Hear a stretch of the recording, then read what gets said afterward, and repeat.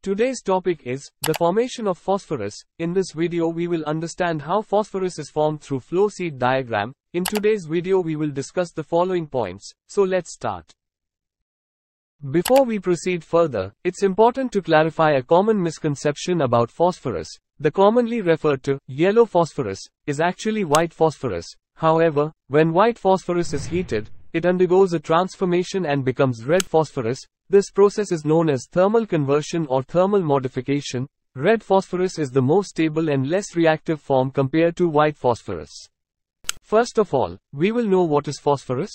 Phosphorus is a chemical element with the symbol P and atomic number 15. It is a nonmetal that belongs to the nitrogen group of elements on the periodic table. Phosphorus is highly reactive and exists in various forms. The molecular weight of white phosphorus, also known as yellow phosphorus, is approximately 123.3 grams per mole. It has a melting point of 44.1 degrees Celsius and a boiling point of 280 degrees Celsius. The density of white phosphorus in its solid state is approximately 1.82 grams per cc, while its liquid density at 45 degrees Celsius is around 1.74 grams per cc. The molecular weight of red phosphorus is approximately 123.9 grams per mole. It has a melting point of 593 degrees Celsius, and its solid density is approximately 2.36 grams per cc. In terms of uses, phosphorus actually has various applications in detergents, food, as a nutrient, as well as compounds such as phosphorus oxychloride, phosphorus trichloride, phosphorus pentoxide, and red phosphorus. These compounds find use in various industries and chemical processes. When phosphorus is manufactured in the industry, the following reaction takes place. To produce phosphorus, low-grade phosphate rock, coke, and sand are primarily required.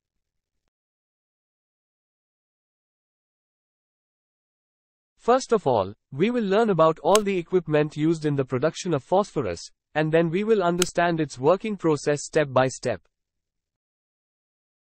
This is a grinder, used to convert large pieces into small pieces or powder form. In the manufacture of phosphorus, phosphate rock is ground using a grinder.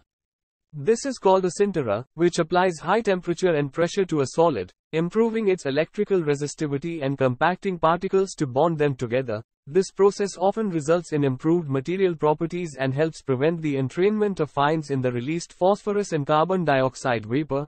The sintering process consists of three main steps. First, heating up. Second, compacting. And third, cooling. In the production of phosphorus, high temperature and pressure are applied to the phosphate rock with a coke bridge, and the final stage involves cooling with air. And it is called a screen, which is a type of filter with different mesh numbers. Different mesh number filters are used in the industry according to the specific process. Small-sized particles pass through the screen, while oversized particles do not. In the manufacture of phosphorus, the phosphate rock, along with the coke bridge mix, is screened using screens. The smaller particles pass through the screen, while the larger particles are sent to the recycler for recycling. It is a type of belt conveyor that transports the material from the screen to the electric furnace. In this conveyor, sand and coke grease are also mixed with the material received from the screen. This is called an electric furnace, designed as a 250 to 300 volt AC three-phase furnace. Power is provided to a 100 to 150 centimeters diameter carbon electrode on each phase, resulting in temperatures inside the furnace reaching around 1400 degrees Celsius. An air cooler is used to generate a vacuum inside the furnace. The device known as an electrostatic precipitator operates by generating electrostatic forces to remove dust particles from gases. In this process, dust particles are effectively removed from the gases through the use of an electrostatic precipitator. And it is a type of water-cooled condenser that converts a gas from the gaseous phase to the liquid phase. In this process, it converts phosphorus gas into liquid phosphorus. And this is a type of converter called a batch converter. The temperature inside it is around 250 degrees Celsius, and a reflux condenser is fitted in it, through which the process of condensation and reflux takes place. In this process, thermal conversion or thermal modification occurs, converting yellow phosphorus into red phosphorus, and the conversion rate is around 70%. And red phosphorus is ground using this grinder, along with sodium carbonate, which is also ground. The ground mixture is then sent to the washing vessel, where red phosphorus is washed with water and sodium carbonate to remove unstable yellow phosphorus and any residual impurities present in it. And finally, the red phosphorus obtained from the washing vessel is sent to the dryer, where it is dried by adding 1% MgO to it.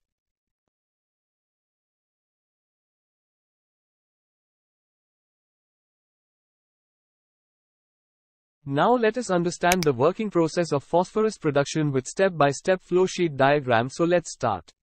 Firstly, phosphate rock pieces are sent to a grinder where they are ground into a powder form. The powdered phosphate rock is then transferred from the grinder to a sinterer. Additionally, coke grease is also sent to the sinterer.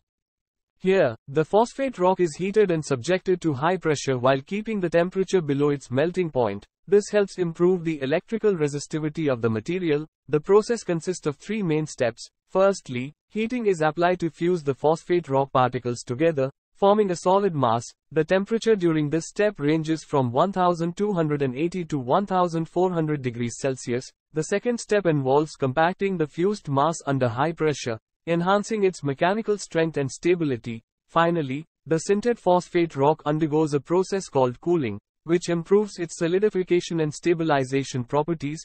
After the heating, compacting, and cooling stages are complete, the phosphate rock is sent for screening. In this step, the particle size of the phosphate rock is adjusted according to the desired specifications. A screen with the required mesh number is used to achieve the desired particle size. Particles that meet the mesh requirements pass through the screen and are directed to the conveyor belt, while any oversized particles are recycled for further processing. The phosphate rock, along with coke grease and sand, is transported to the electric furnace via a conveyor belt.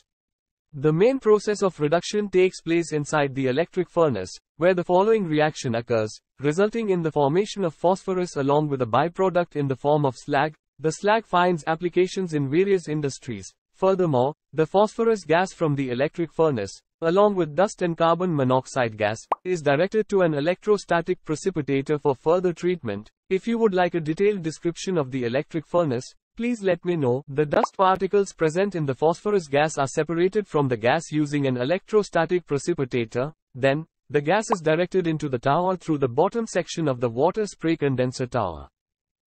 In this tower, a continuous flow of cooling water is sprayed from the top section. When the water and gas come into contact, the phosphorus gas dissolves in the water, transforming into a liquid state. It is then collected in a storage tank, often referred to as yellow phosphorus, where water is also mixed. Meanwhile, the carbon monoxide gas, which does not dissolve in water, escapes from the top section of the tower and is utilized as fuel in synthesis gas. The yellow phosphorus obtained from the tower is subsequently sent to a batch converter to produce red phosphorus. The process of thermal conversion, also known as thermal modification, takes place to convert yellow phosphorus into red phosphorus. In this process, yellow phosphorus is heated for a duration of 6 to 8 hours at a temperature of approximately 250 degrees Celsius. As a result, the molecular structure of yellow phosphorus undergoes changes, leading to the formation of red phosphorus. The conversion occurs during the heating period. Once the heating process is complete, the red phosphorus is obtained as a solid state through the cooling process. The solid red phosphorus obtained from the batch converter is ground using a grinder. During the grinding process, sodium carbonate is added for washing purposes. The ground red phosphorus is then washed in a vessel containing water and sodium carbonate to separate it from any remaining yellow phosphorus and residues. The washing process helps in obtaining purified red phosphorus. Next, the purified red phosphorus is transferred to a red phosphorus dryer, where it undergoes drying. This drying process involves the addition of 1% magnesium oxide to facilitate the drying of red phosphorus. Finally, we obtain red phosphorus according to our requirements.